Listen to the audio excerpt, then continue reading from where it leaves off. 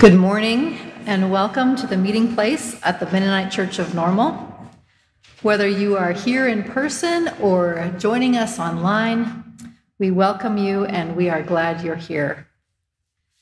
We had a lovely time at Menno Haven Camp and Retreat Center last Sunday. The weather was beautiful.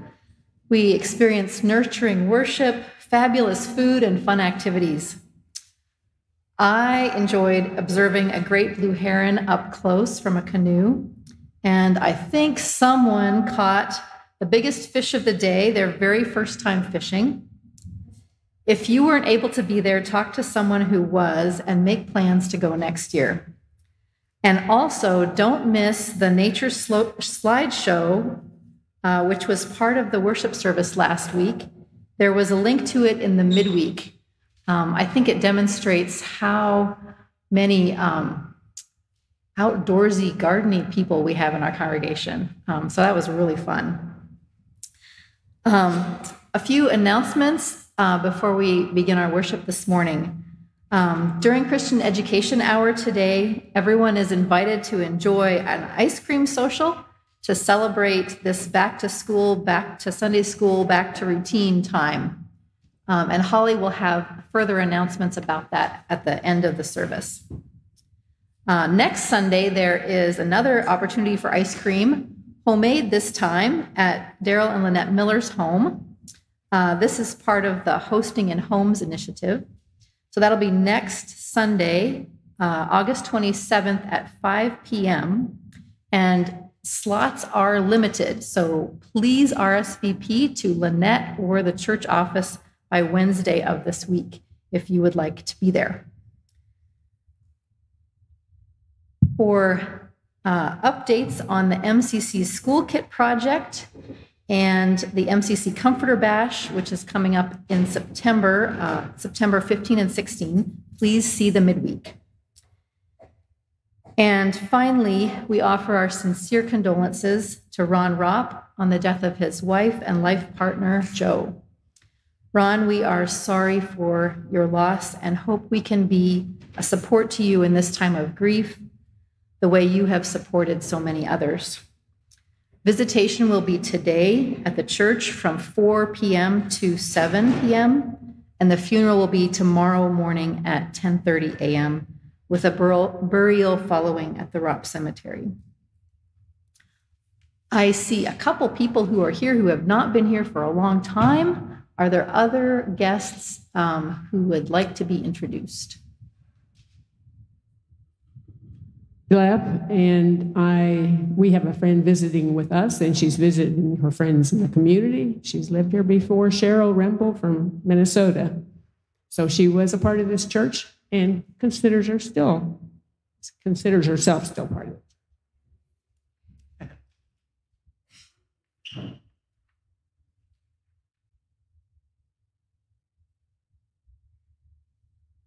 Okay, well, welcome to our worship this morning.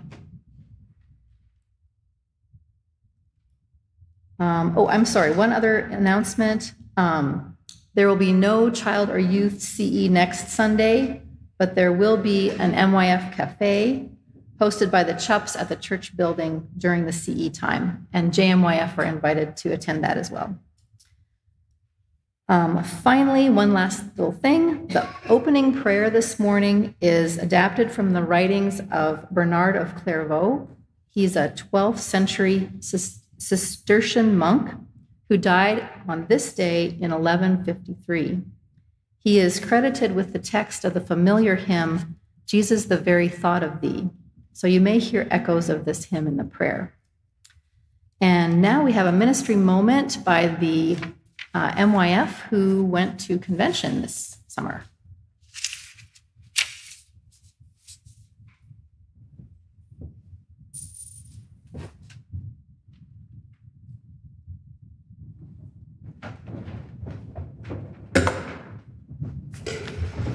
Good morning.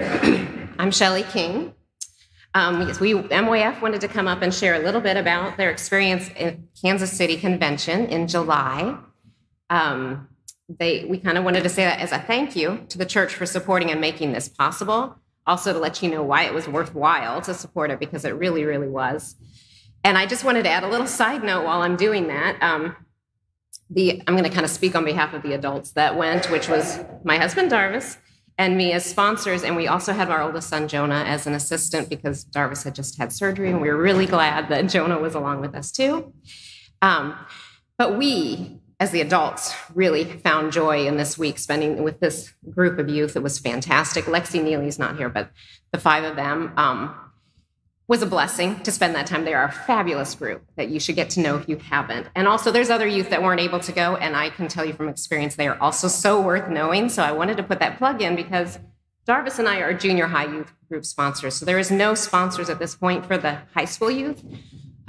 If anybody chose to do that, you would be very blessed by it. But even if you don't want to commit to that, the discipling committee would if you would host one event with them, it would be really worth your time to spend that time with them, like after church lunch, a pizza game night, anything, ice cream party, whatever you'd want to do. I really recommend getting to know them because they are fantastic.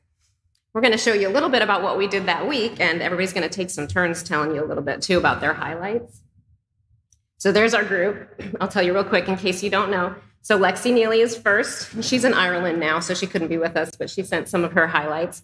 And then me, and that's our oldest Jonah, Jordan King, Emma King, that's Darvis, Ian Unsicker, and Jaron Zare. So they were the ones that attended. We took a little van. No, not a little van. It was a large van to Kansas City. And we checked into our Marriott hotel. There we are. So happy. And did our first worship that night. There were many worships throughout the week.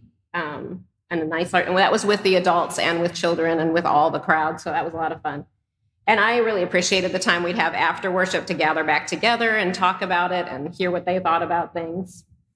And then there were lots of things that were planned in between worship and seminars. So Jordan's going to share one of those real quick. One thing that I really liked was like the tables and the booths throughout the hallways that had like displays from colleges and other organizations.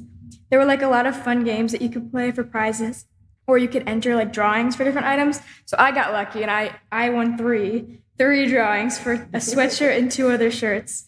But even if you don't win, it's still fun because you can just learn about all the different Mennonite places and you can still get free things.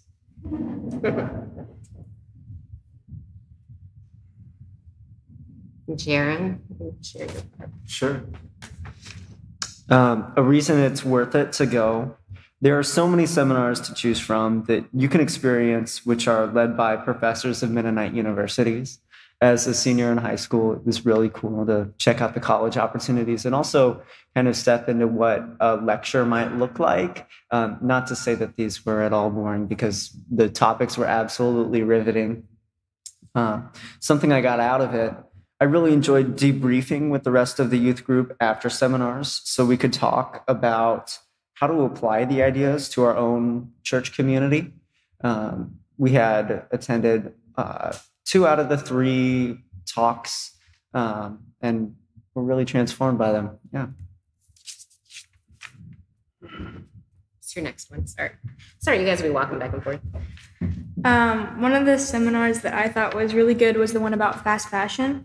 And I really liked how the speaker who was doing the lecture, they didn't like put guilt on us for what we buy and like whether it was good for the environment, but they instead helped us to like figure out what we value and like we could take and like help us take smaller steps so that we can make better decisions in what we buy and where we find where it comes from. And I will add that Lexi sent.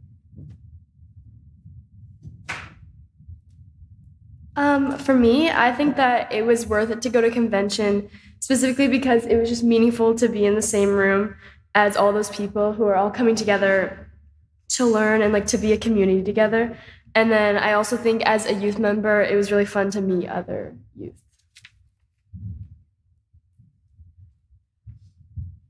I'm speaking about like getting to know youth. Another thing I thought was really fun was the rec center.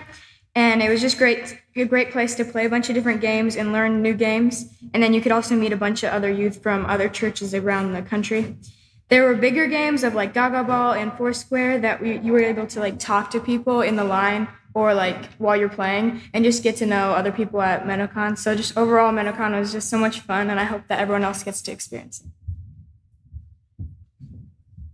And so I'm just going to show you, we had some great games too. We had a rousing game of extreme spoons, which I think hopefully the video will work. Remember, you control the cycle. It's a long one. Pick it up. Go!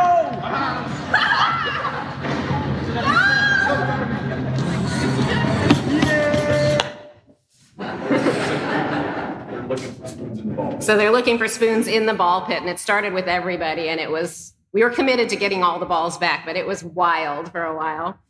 Now, they took about 6 or 7 school buses to Worlds of Fun, Oceans of Fun, and lots of people went. So that was another opportunity to interact with other youth as well, and lots of fun. I do have a video from that too. I didn't have a video of this one, but I know that Jaron was very vocal on this one as well. But we have a little video. Many of them went on this ride.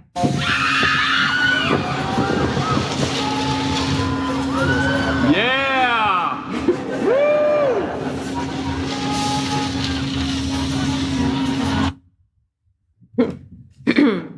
We also went out for fireworks one night, and you'll see on there too, Lexi's uncle joined us. He lives in Kansas City, so that was a fun night to get out a little bit. Yeah, let's see. Oh, a popular thing was the scooters outside of the hotel. So we see Jaron and Ian on that. And then Ian had another highlight from that week. One highlight for me was playing cards in the hotel lobby and playing games in the rec, like Jordan said. And then also we happened to make a really funny connection, which just kind of shows how cool the community is. So some of Evan, my brother's campers from the previous week at Drift Creek all the way in Oregon were at convention, and their youth group just happened to be the one youth group that came down and played Uno with us in the lobby. And then when we started talking, we found out that Evan was their counselor, and then they continued to say how much they loved him and how fun he was. It was just a really fun connection to make.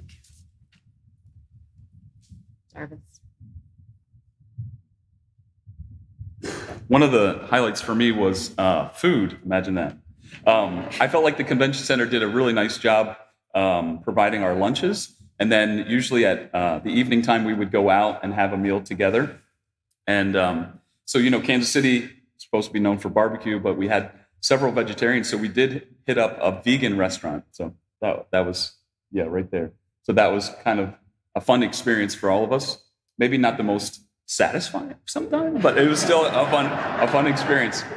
And I really think the mealtime at lunch and at dinner, it was a great time for us to kind of debrief and kind of figure out some things together as a group. And it was definitely a cool time.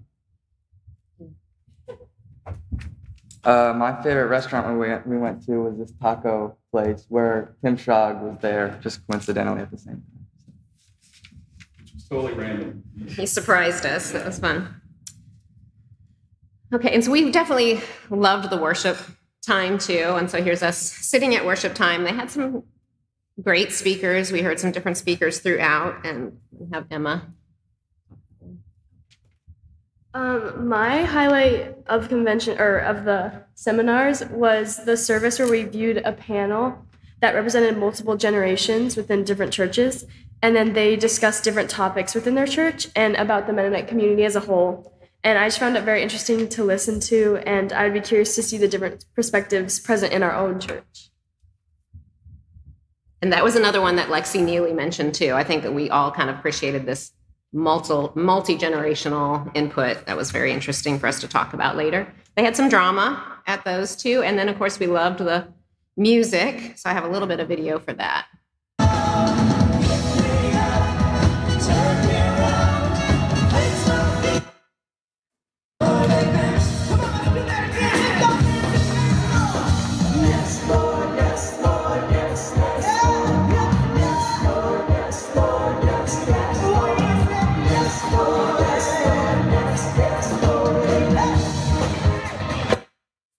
So we'll be teaching that song to the little ones and everybody later in the service. But I'm going to let some of the youth finish up. This would be Ian, absolutely, Jaron and Ian, and then Emma. If you contributed to convention or have attended convention in the past, did anything to support our trip, would you please stand and be recognized? Yay. Thank you guys so much. Our meals were fantastic, so thank you for picking up the bill on that. So I think it's worth going to convention because you get to spend time with your youth group and get to know them better and make a lot of fun memories that you'll remember for a long time. And then I'm very glad that I went to convention because I just really enjoyed the environment and the music is very, very good.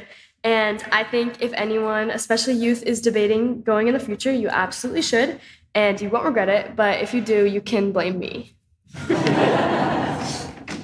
Thank you. Thank you.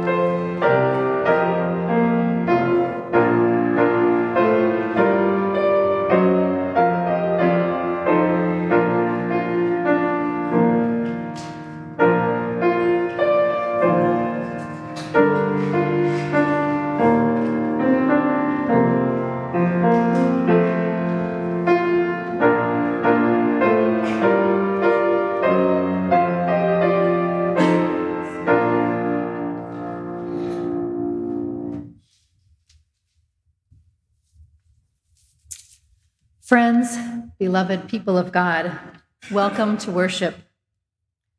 I don't know your circumstances today. Do you come to worship this morning rested, peaceful, eager to worship God? Or do you come weary and needy, hungry for even a glimpse of God? Do you come from a busy life, scattered and distracted, a bit unsettled? God knows your circumstances. No matter how you come, my prayer is that you would meet God here today, that your heart, your mind, your body would be drawn to worship our great and marvelous God. Come, let us sing to the Lord. Let us shout joyfully to the rock of our salvation.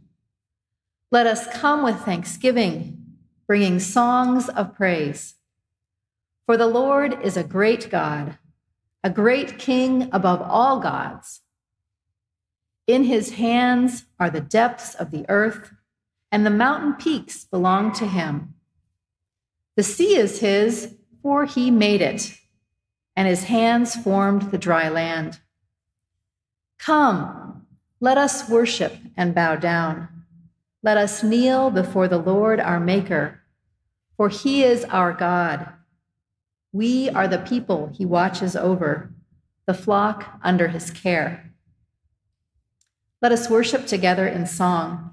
Our first hymn is Voices Together, number 764, Oh for 1,000 Tongues, number 764.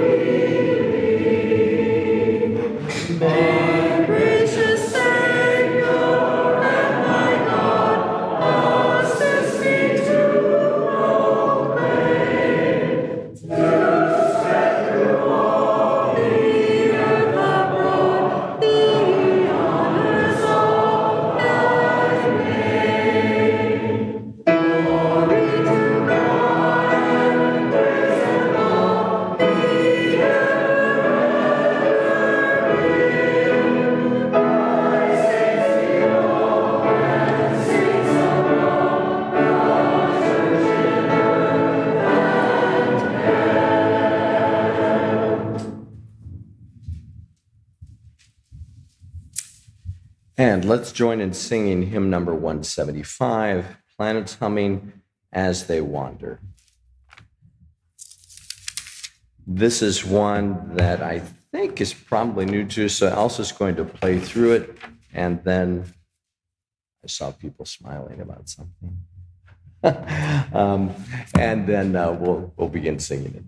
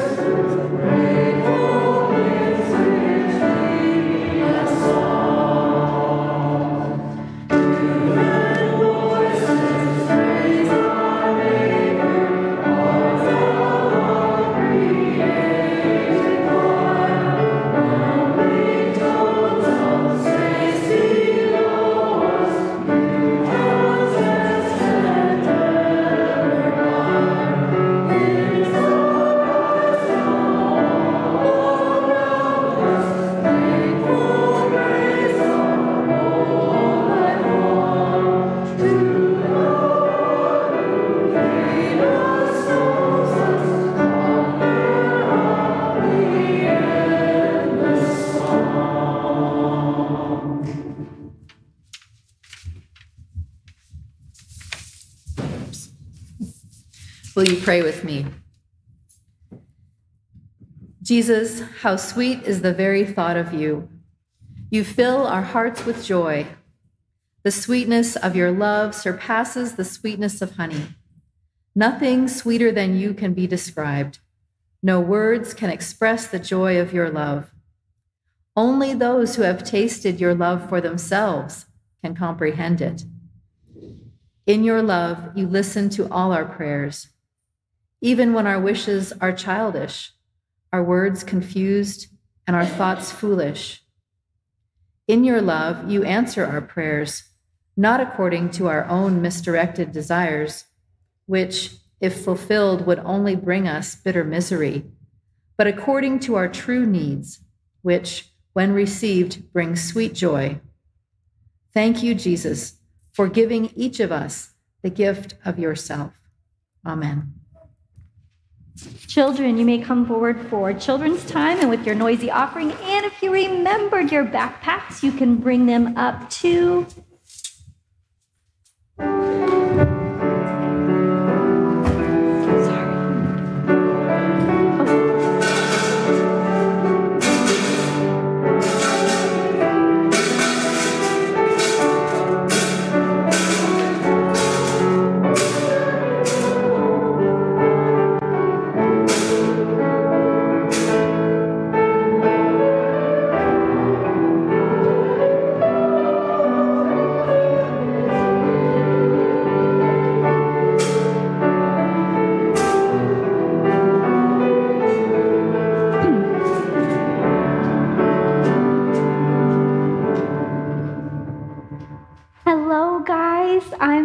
Happy to see each one of you.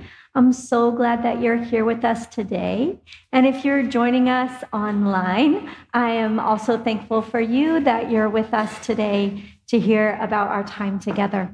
Can you raise your hand if you have gone, this past week have gone, or next week are going to go back to school or back to daycare? Any of you in that boat? Yeah, and there's some folks out there who are in that boat too. So today we want to do something really special for you so that as you're going back to daycare or back to school, you remember how much your church family loves you and how much we're thinking of you. And one of the things about going back to school is for some kids, it can feel really exciting, and excitement can be a big feeling. And for some kids, it could feel really scary, okay? So if it felt really exciting, if the idea of going back to school or daycare is really exciting for you, will you pat your head? And if the idea of going back to school feels a little scary for you, could you rub your belly? And if it feels both, can you do both? And if you can do both of those things, I know you're going to do just great in school. So you can put your hands back in your lap. I wonder if you guys have heard this song before. It's a really old song, so you might not have heard it. It goes like this. Mary had a little lamb, little lamb, little lamb. Mary had a little lamb, its fleece was white as snow. I have never seen a sheep with fleeces white as snow, but I think it's because it rhymes. That's why she chose that. Now, the next part of it goes, it followed her to school one day, school one day, school one day. It followed her to school one day, which was against the rules. And I wanted you to hear that song because it talks about a sheep going to school. And one of the things in the Bible that Jesus says about us is that we are like sheep. God says that we are like God's sheep. And we're going to school too, but it's not against the rules. We got to go, okay? But there's a special psalm in the Bible that says, the Lord is my shepherd. So if we are sheep, the Lord is our shepherd. And I'm going to show you a story. For copyright reasons, I'm only showing the kids down here. It's Psalm 23 by Tim Laddig. And the pictures are so beautiful. It says, the Lord is my shepherd. And you see that grandma helping her kiddos get ready in the morning? I shall not be in want. They're all around the breakfast table before school. He makes me lie down in green pastures. Look at them rolling in the grass at the park. He leads me beside quiet waters. There's a little puddle that they can play in on their way to school. He restores my soul. He guides me in paths of righteousness for his name's sake. See, they're following their teacher in a line, just like you might have to do at daycare at school. Even though I walk through the valley of the shadow of death, that means when I feel scared, like when you rubbed your belly, I will not fear, for you are with me. Your rod and your staff comfort me. Look at this. Do you see the crossing guard? Yeah. You prepare a table before me, like snacks after school. In the presence of my enemies, you anoint my head with oil, like bath time. Surely goodness and love will follow me all the days of my life, and I will dwell in your house forever. And there's a picture of Jesus looking down over the kids. That is, the Lord is my shepherd. And we want you to remember that when you go to school, the Lord is your shepherd too. So we have these backpack tags for your backpacks. And I want to give you a blessing for your backpack and your backpack tag. The front side says, you got this, but you don't got this all by yourself. You got this with love and prayers from your church family at Mennonite Church of Normal. So the front side says, you got this, but so that you remember you're not alone and the Lord is your shepherd. On the back side, it says, with love and prayers from your church family at Mennonite Church of Normal. And I'm going to hand these to you. And I also want to say your name and give you a blessing. When I give you your backpack and I share your blessing with you, then I want you to go right back to your seat and wait here. Okay, ready? So Ada, the Lord is your shepherd. May you be blessed. And you're going to stay right there. Yep. Junia. Hey, Junia, look at me. Can you look me in the eyes? The Lord is your shepherd. May you be blessed. Emery, the Lord is your shepherd. May you be blessed. Peyton, the Lord is your shepherd. Can you look me in the eye? May you be blessed. There you go. Kyria, the Lord is your shepherd. May you be blessed. Ian, the Lord is your shepherd. Ian, may you be blessed. Olivia, the Lord is your shepherd. May you be blessed. Hayden, the Lord is your shepherd. May you be blessed. Ezra, the Lord is your shepherd. May you be blessed. Avery, the Lord is your shepherd. I got to make sure I get it right. Marjorie, yay, Marjorie, the Lord is your shepherd. May you be blessed. Manuela, the Lord is your shepherd. May you be blessed. Evelyn, the Lord is your shepherd. May you be blessed. Almost done here. Sam, okay. Tiana, the Lord is your shepherd. May you be blessed. Ruby, the Lord is your shepherd. May you be blessed. Elena, Anna, the Lord is your shepherd. May you be blessed. Jamie, the Lord is your shepherd. May you be blessed. Kiddos, will you stand up now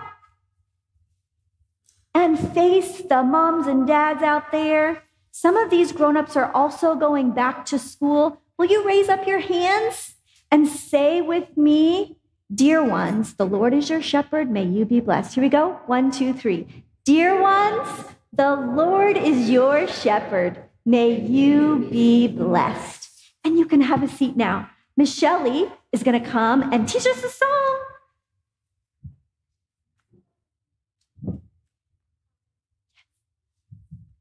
Yep. And ladies and gentlemen, boys and girls, children of all ages, there will be extra backpack tags in the library if you would like one for your laptop or computer, whatever.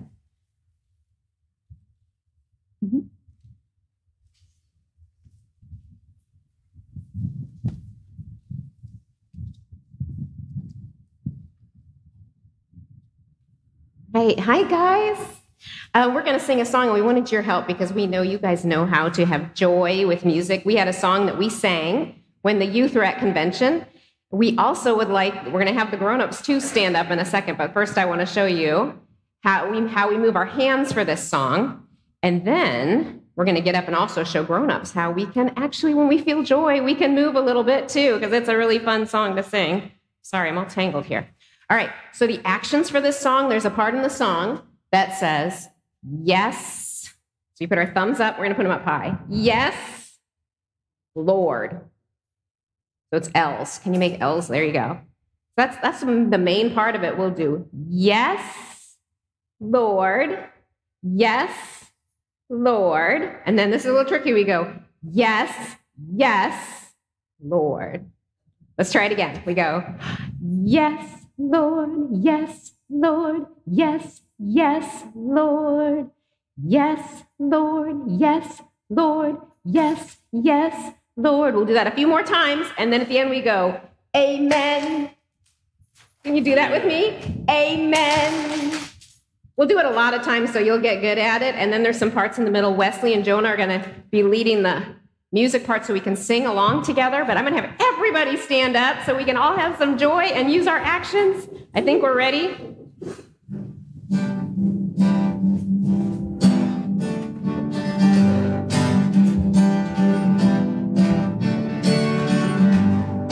Trading my sorrow, I'm trading my shame, I'm laying it down for the joy of the Lord.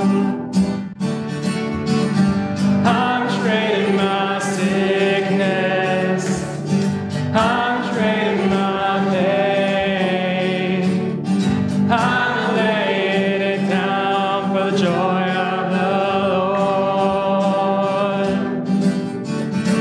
Yes, Lord, yes, Lord,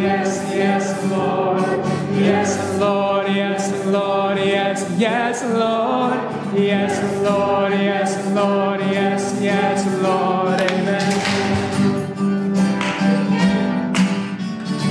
Yes, Lord, yes, Lord, yes, yes, Lord, yes, Lord, yes, Lord, yes, yes, Lord, yes, Lord, yes, Lord, yes, yes, Lord, amen.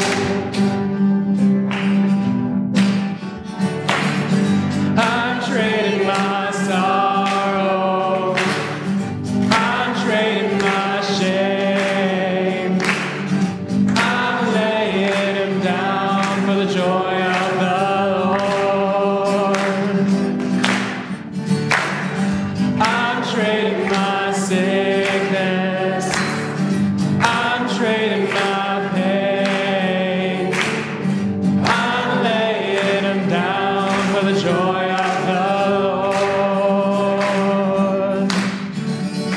Yes, Lord, yes, Lord, yes, yes, Lord, yes, Lord, yes, Lord, yes, yes, Lord, yes, Lord, yes, Lord, yes, yes, Lord, amen. Yes, Lord, yes, Lord, yes, yes, Lord, yes, Lord, yes, Lord, yes, yes, Lord, yes, Lord, yes, Lord, yes, yes, Lord, amen. More times. Yes, Lord, yes, Lord, yes, yes, Lord, yes, Lord, yes, Lord, yes, yes, Lord, yes, Lord, yes, Lord, yes, yes, Lord, amen. Yes, Lord, yes, Lord, yes, yes, Lord, yes, Lord, yes, Lord, yes, yes, Lord, yes, Lord, yes, Lord, yes, yes, Lord, amen. Yes, yes, Lord, amen. Yes, yes, Lord, amen. Yes, yes, Lord, amen.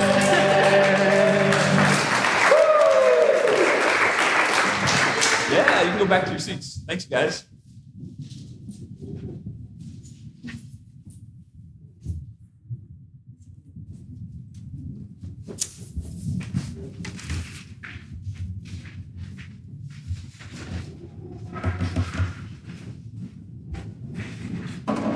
Great.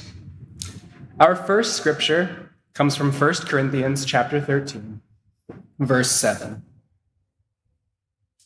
Love bears all things, believes all things, hopes all things, endures all things. Maybe I should let it pull up first.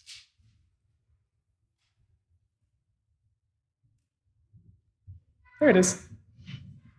And our second scripture comes from Jonah chapter 3.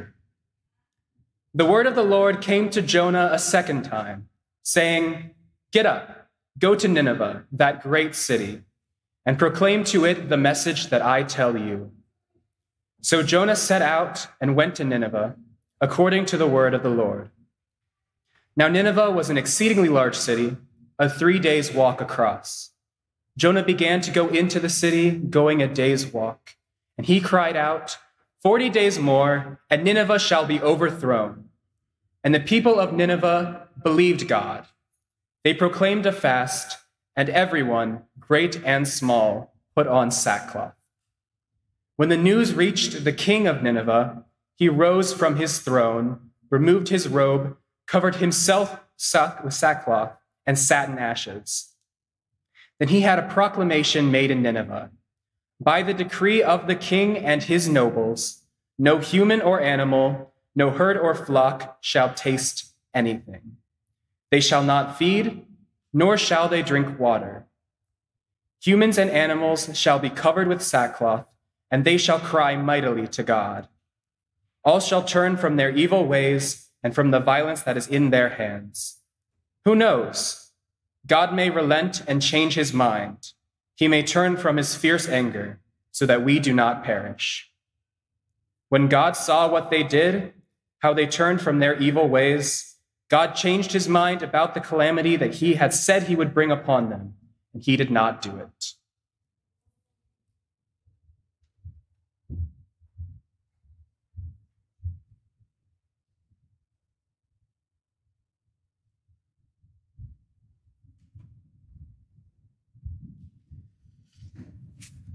Well, thank you, Jonah, for reading Jonah for us. I'm a dad. I'm allowed to make such jokes. Let's pray together. God, as we look to Scripture, show us yourself. Teach us about your love.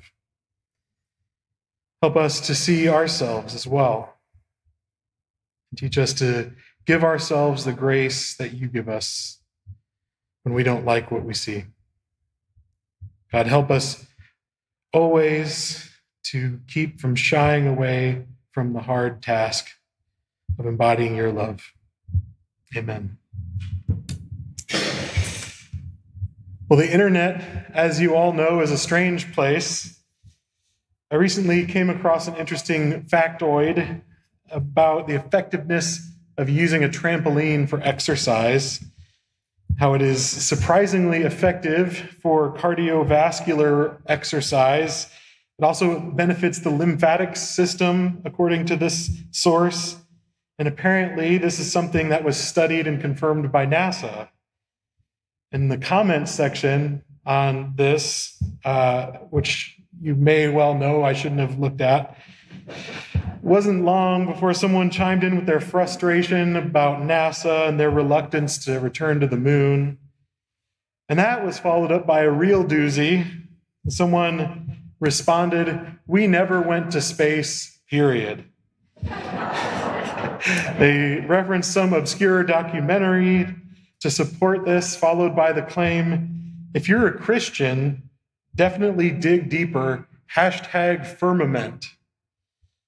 Now, before we get too far, I think it's helpful to practice some generosity and empathy. This person is clearly doing what the best of their ability to make sense of the crazy world that we live in. They're clinging to things that they believe matter, and they're rejecting science and basic observation because they think that God is telling them something else through the Bible. But this firmament thing, what is that all about? In the creation narrative, it talks about a vault or expanse or a firmament. The ancient understanding was that there was kind of a dome over the earth that held up the water in the sky, like literally a hard surface in the sky. So it kept the world from flooding all the time. The Hebrew word rakia has been translated expanse or firmament or dome. Biblical writers thought it was the area where God hung out. God was up above managing these waters. And when it comes to the flood narrative in Genesis, it talks about water literally coming through the floodgates of the heavens, or literally the lattice windows of heaven. And in this kind of ancient understanding of how the world was constructed, there were all kinds of levels. There were the heavenly realms and the earthly realms. In the heavenly realms, there's the highest heaven. That's where God is, kind of where the angels are as well. There's the water that's above the skies, above this firmament that we're talking about. The sun and the moon and the stars are all trapped in this area. And the atmosphere where the weather and the birds kind of live. And then there's the earthly realms of land and sea. And then below the land and sea is the waters under the earth. And then whatever sea creatures live down there. And then finally, the lowest point in the earthly realms, Sheol, the underworld. This is where the dead live in that perspective. Now, Jonah, after running away from God, God's call specifically to go to Nineveh, he's kind of on this downward trajectory. It says, Jonah set off to flee Tarshish from the presence of the Lord. He went down to Joppa. And it continues, he found a ship going to Tarshish, so he paid his fare and went down to the ship. Going on, it says, while everyone was trying to survive the storm, it says Jonah, meanwhile, had gone down into the hold of the ship and had lain down and was fast asleep. And then it says, the men throw Jonah down into the sea. Then Jonah is swallowed down into the belly of the fish. And Jonah feels this constant pulling downward. And so we see in Jonah 2, he says, out of the belly of Sheol, I cried, the lowest place you could go, and you heard my voice. He says, the waters closed in over me, the deep surrounded me, and I went down to the land whose bars closed upon me forever, and yet you brought me up out of the pit.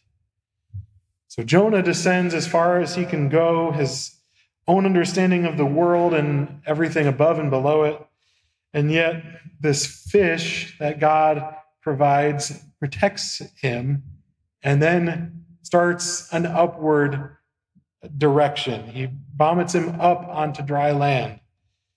So we expect now, after all of this crazy journey, that he would be a changed man. We expect a new earnestness and eagerness to follow God's calling. And he does go to Nineveh, and the response is surprising. People take him seriously. People put on sackcloth and sit in ashes. And the king declares a fast for all of the people in the land and all of the animals as well. And says, all shall turn from their evil ways and from the violence that is in their hands. Who knows? God may relent and change his mind. He may turn from his fierce anger so that we may not perish. And sure enough, as the people of Nineveh repent, God repents as well. As we read, God changed God's mind about the calamity that God had said would be brought upon them and did not do it. Good news, right?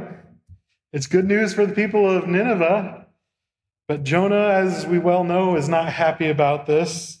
His response is to say, "Oh Lord, is this not what I said while I was in my own country? This is why I fled to Tarshish at the beginning. For I knew that you are a gracious and merciful God, slow to anger, abounding in steadfast love, and relenting from punishment. And now, O Lord, please take my life from me, for it is better for me to die than to live." So, incredibly dramatic response. He goes and sulks outside the city, God grows a bush to give him some shade. And then the next day it says God appointed a worm to attack the bush so that it withered. And Jonah is exposed to the elements again and asks to die again. God reveals that in this little strange scenario, it's been kind of a microcosm for what God is up to in this whole story. God says, "You are concerned about the bush for which you did not labor and which you did not grow. It came into being in a night and perished at night. And should I not be concerned about Nineveh, that great city in which there are more than 120,000 persons who do not know their right hand from their left, and also many animals?" Jonah, in this scenario, in this kind of parable that has been embodied for him, is the worm, appointed by God to do this thing, to reveal the full reality of the situation to these people so that they would change. And the sidebar here, ironically, this worm doesn't go into the belly of the fish in order to finally decide to become obedient. Jonah was the one that became fish food. But why was Jonah so unwilling? It seems pretty strange outside of the context. And why was he so disappointed at the outcome? It worked. What God wanted to do, God was able to do. Why did it take him going all the way down to Sheol, this underworld, as he would have called it, to call out for help and finally give in to his God-given appointment to give God's message to the Ninevites? Roger Naum, who's an Old Testament scholar, he was one of my professors when I started seminary. He shared some helpful insight into why Jonah might feel this way, giving some modern kind of observable impact. He says, if you visit the British Museum, you can see spectacular wall reliefs depicting Assyrian sieges. The famous siege of Lachish shows multiple images of Judeans being impaled, stacks of Judeans' heads, yes, disembodied heads that were counted by Assyrian scribes, presumably for a pay-per-head policy with the soldiers. Archaeologists discovered this relief in Sennacherib's palace in Nineveh. So here we are in Nineveh, the place that Jonah doesn't want to go. There's clearly a long and blood-stained history between the Hebrew people, as Jonah identifies himself, and these Ninevites. Nineveh, present-day Iraq, is the capital of this Assyrian Empire. The Assyrians, as we know, destroyed Israel in 722 BC. So Jonah isn't just kind of reluctant to be a prophet or missionary or whatever this is. He's afraid of this probably dangerous assignment. One scholar described that it would be like sending a Jewish speaker to deliver moral exhortation to the Germans in Berlin in 1936. So naturally, Jonah decides to go to Tarshish instead, which is somewhere around modern-day Spain or Turkey. So the opposite direction. I don't blame Jonah, and I completely understand this. The fact that he eventually gives God's message to the Ninevites and they respond with repentance is even more unbelievable than Jonah's 3-night stay in the Airbnb inside a fish. So what is this story all about? I think it all comes down to what Jonah couches as a complaint against God. You are a gracious God and merciful, slow to anger, and abounding in steadfast love, and ready to relent from punishing.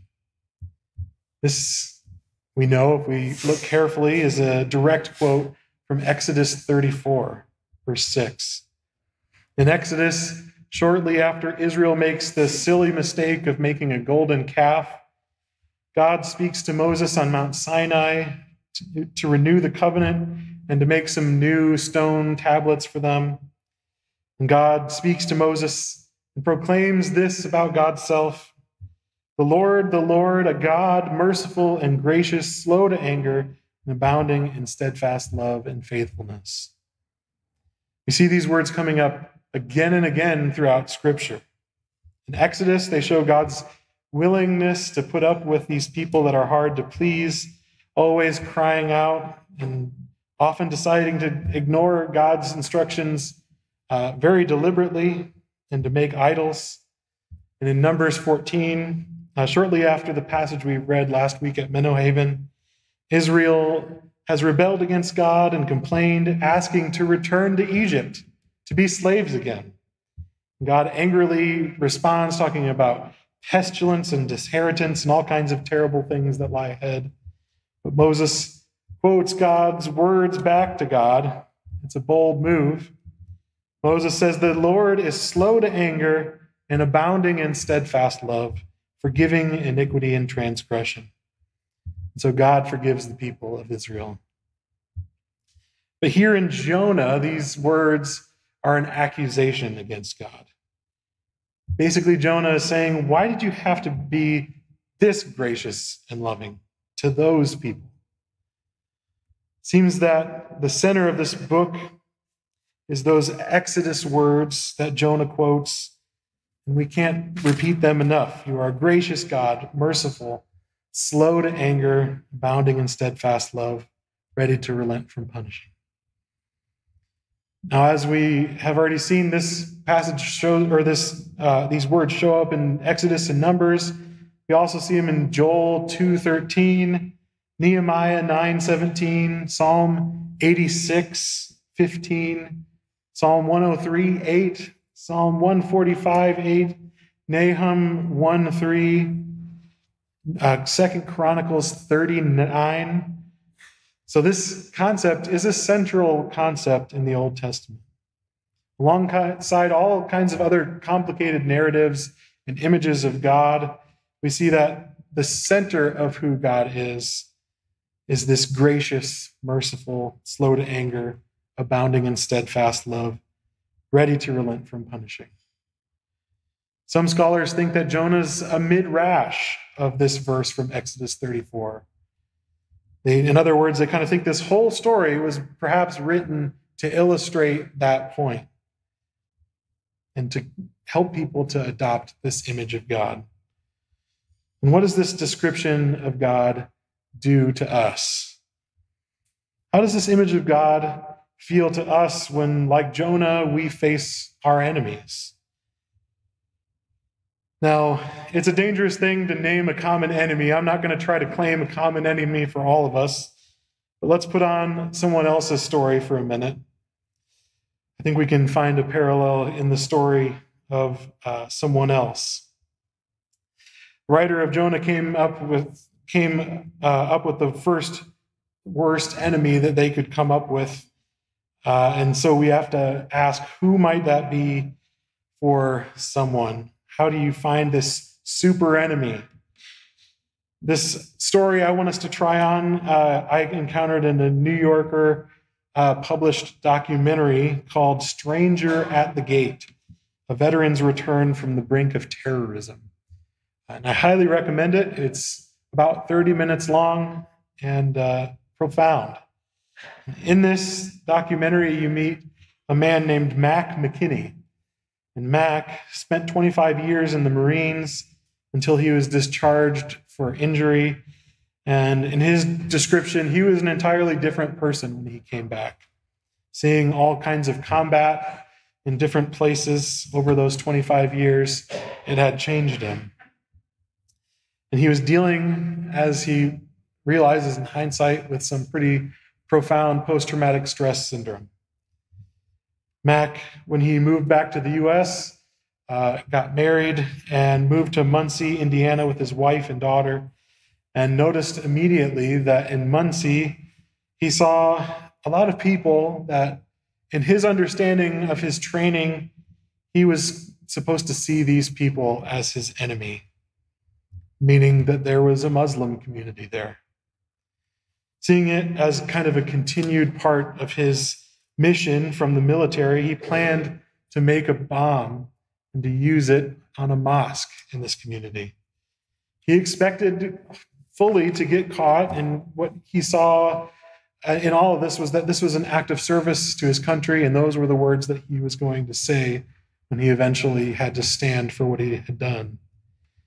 So he learned how to make explosives, and he got ready to use them. He first went to the Islamic Center in Muncie in 2009, and people in this Islamic Center could tell that he had something going on, and someone just remembered asking him, "Can I help you?" Pacing back and forth, looked like he had a red face. Another person from the Islamic Center shares their memory of this first encounter. They said, "My first impression of McKinney was that he seemed to be like a redneck. So it was somewhat scary in the beginning, but he came to the masjid and he's like a guest also. So I couldn't help except to hug him, to make him feel, not artificially, from my heart, that he is welcome and he is a part of us." He sat there and he hugged McKinney's leg, and he elaborates on this moment, saying that this kind of greeting is important. He says, "This is one of my duties." And you say salam to somebody, in other words, peace, salam. What this means to tell this other person is that you are safe from me. There is no danger for me. Mac didn't know what to make of this hug from a stranger in such an intimate kind of way. And on top of that profound act, he said, these people were just plain old pleasant, happy to be alive, happy to be in America, just happy and more than happy to talk to me. So Mac started going to the Islamic Center regularly beyond that for prayers and dinners. And 8 weeks later, he said to himself, I need to be a Muslim. Weeks after that, the FBI showed up at Mac's home looking for bombs, and they didn't find any, though they had been there. He had dismantled them and disposed of them. Mac went on then to serve as president of the Islamic Center in Muncie for 2 years. Now he tells his story on the road, traveling around the country, telling his story of going from hate to understanding, sharing that this group taught him what true humanity was all about. That's what it means to say that love hopes all things. Love imagines even the worst enemy you can imagine being transformed. In Mac's case, he was about to be the enemy, and he was transformed. A love that hopes all things is a love that God has.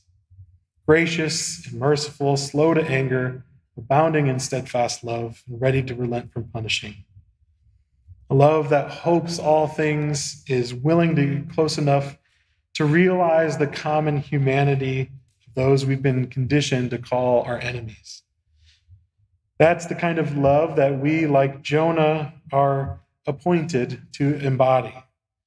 We are called to go to our own Ninevehs. We are called in love to hope that God is reliably, mercifully there. It's a hard task. So let's pray together.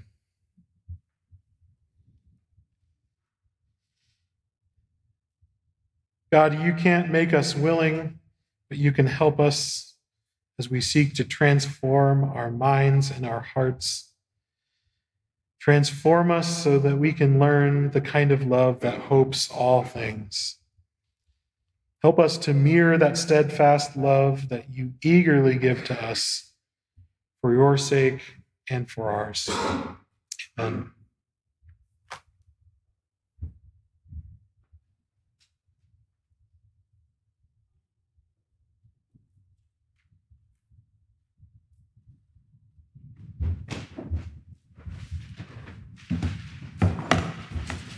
Let's join in singing number 582, My Love Colors Outside the Lines. A new one for us. I'm going to sing verse 2 and the refrain to help you get the tune in your ears. The tune's kind of hard to find in the accompaniment of the verse. And then I'll ask us all to stand, and we'll sing it verse 2, verse 1, verse 2, verse 3. It's easier to follow on the screen than in the hymnal, but you're sure welcome to use either medium.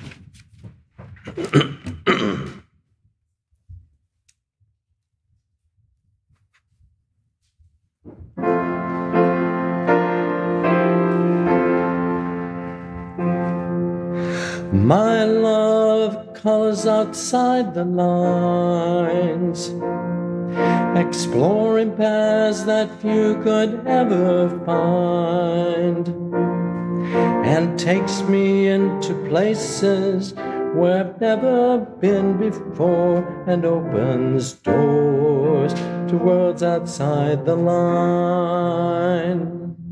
We'll never walk in water if we're not prepared to drown. Body and soul need a soaking from time to time. And we'll never move the gravestones if we're not prepared to die and realize there are worlds outside the lines. You got to hear verse 1, but we'll do it all now.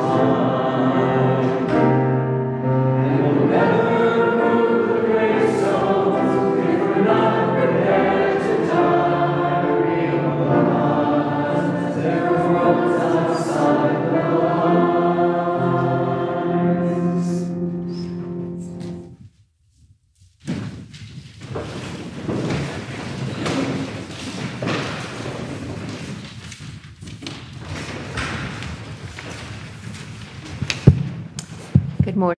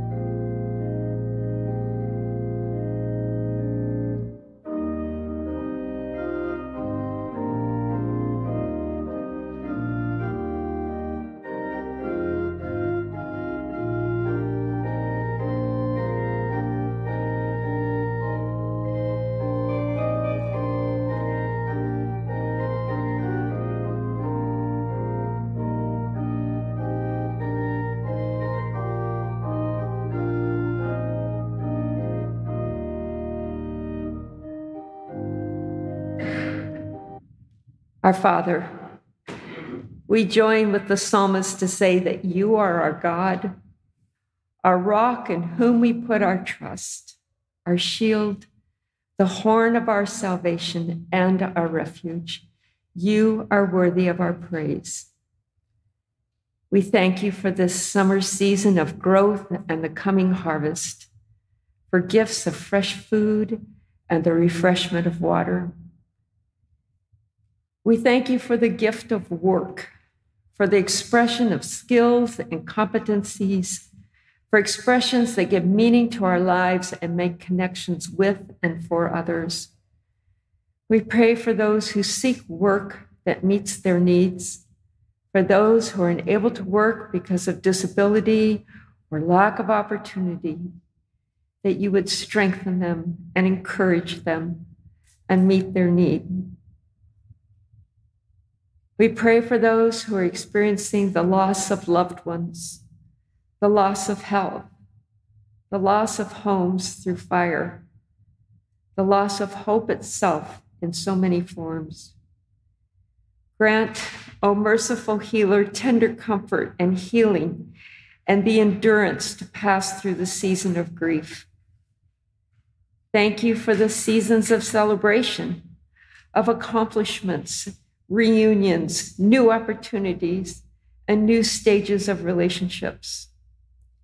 Give us the grace to celebrate well and to praise you in the midst of it.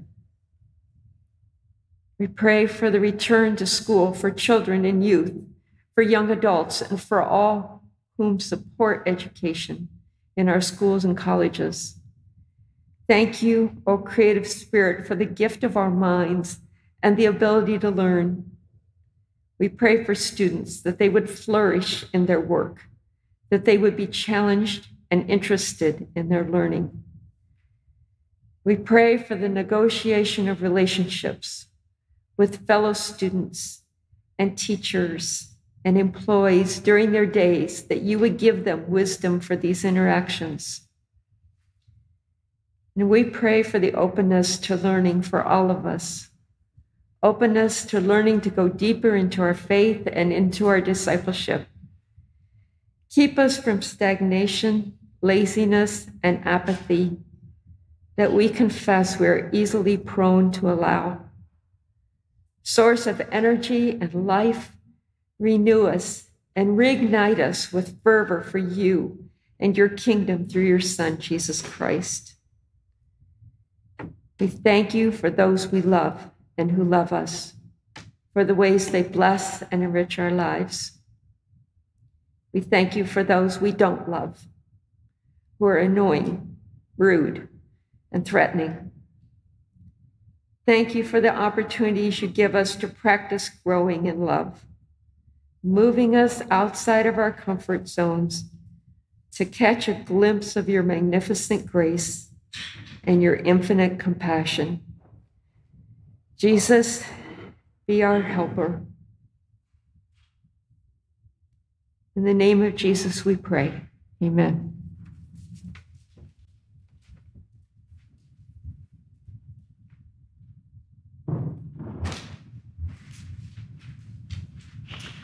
As our offering is brought forward, we remember that all of life, our very breath, is a gift from God.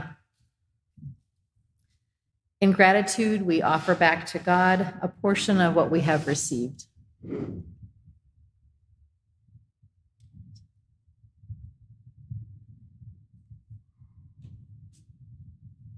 going to ask you to pray with me now.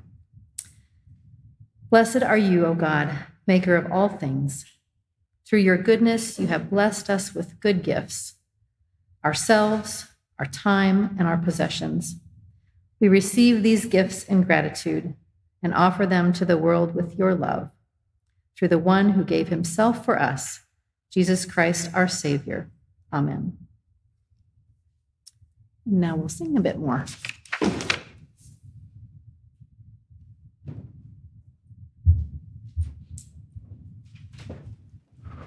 We'll next sing Praise God, the doxology, number 71. We'll sing verse A, and then we'll sing it in French at the very bottom of the page if you're using the hymnal. Please stand in body or spirit and remain standing for the following hymn as well.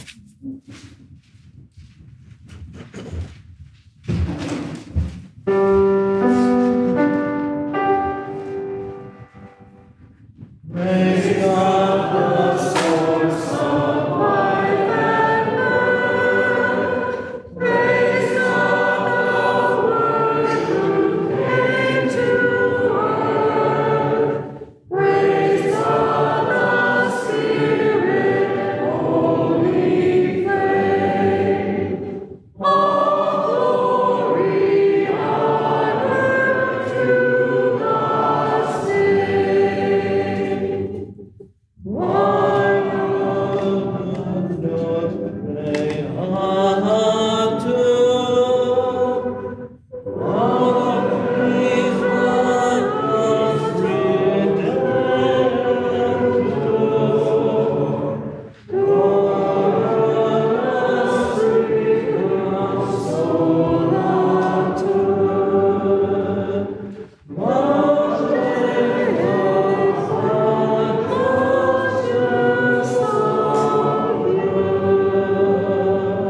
Let's sing verse 8.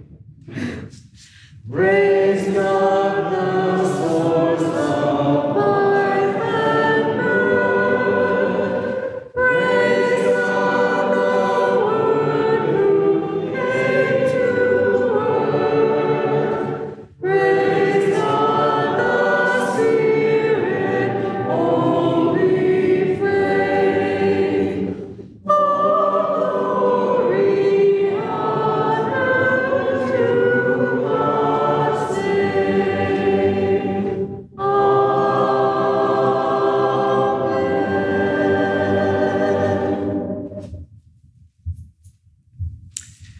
And number 828, There's a Wild Hope in the Wind.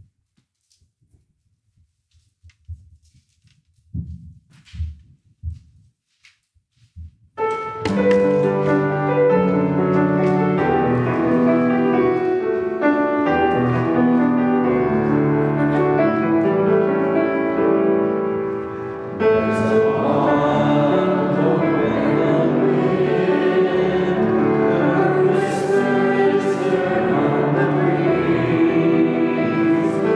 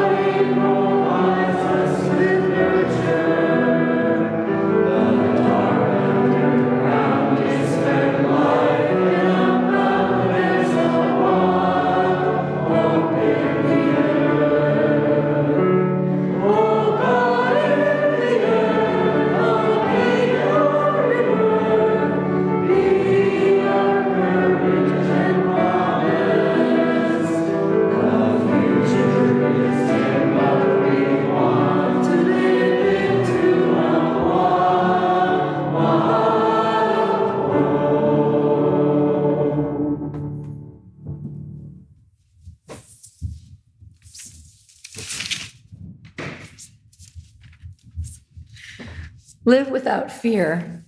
Your Creator has made you holy, has always protected you, and loves you as a mother. Go in peace to follow the good road, and may God's blessing be with you always.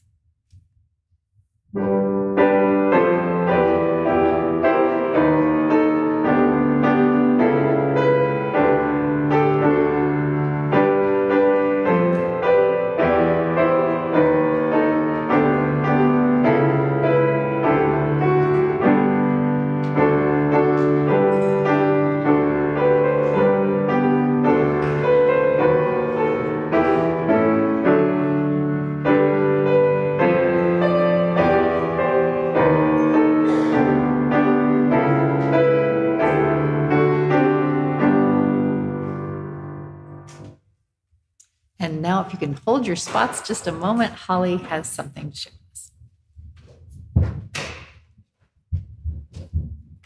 Hi, so you're welcome to celebrate together the beginning of school, whether that's homeschool for you or the beginning of a fall routine. We do have ice cream back in the back along with the other treats. There is one dairy-free option. If you need that, please request it and we'll get that for you. We're hoping that you will take a second, if you're someone who is no longer in school, to speak to those at your table about what their school experiences is like, who their favorite teacher is, that kind of stuff. And if you're somebody who is in school and there's somebody who's not in school who is sitting by you, we would love for you to ask them what their schooling experience was like. And we hope you enjoy. Go in peace.